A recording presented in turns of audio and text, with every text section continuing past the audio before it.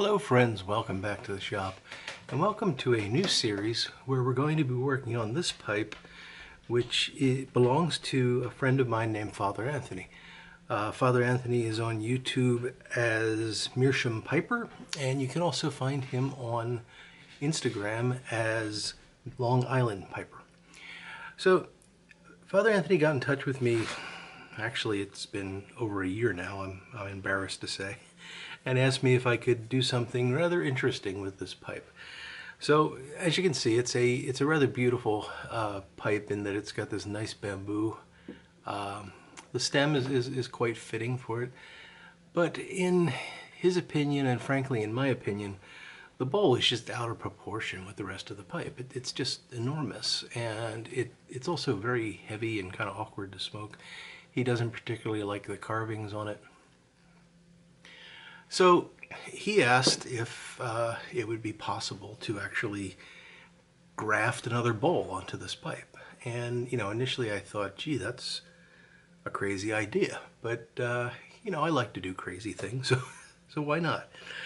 So we talked about it a lot, and he's been very, very patient as I've gone through many ups and downs over the past year plus, just trying to get the shop remodeled and get everything back in working order and catch up on customer orders and everything else. He's been great about it.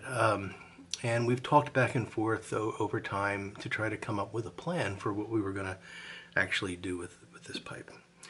So we found a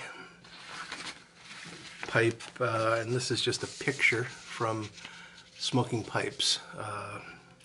And I actually did not remember to write down who the maker was of this pipe, so I apologize for that. But as you can see, this is much shorter length of bamboo. You can tell just because of the space between the nodes here.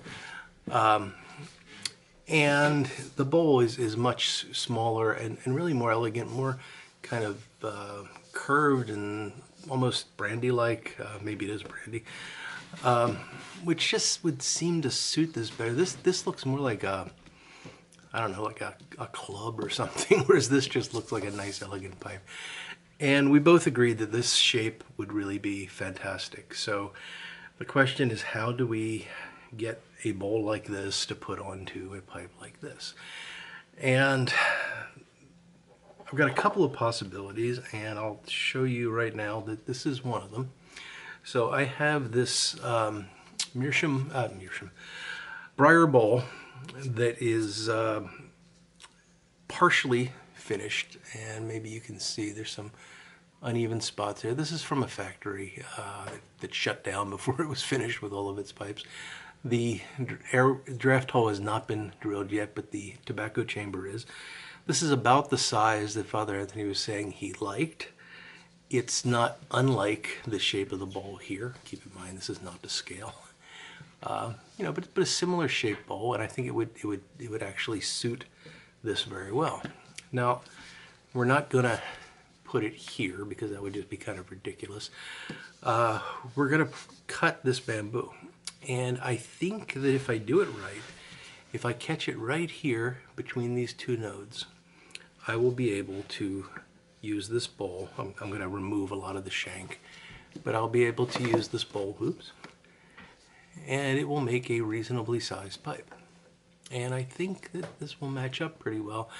I am going to have to make an ebonite spacer that goes between, it just acts as a transition between the briar and the bamboo, and you can see that's done here on the original pipe.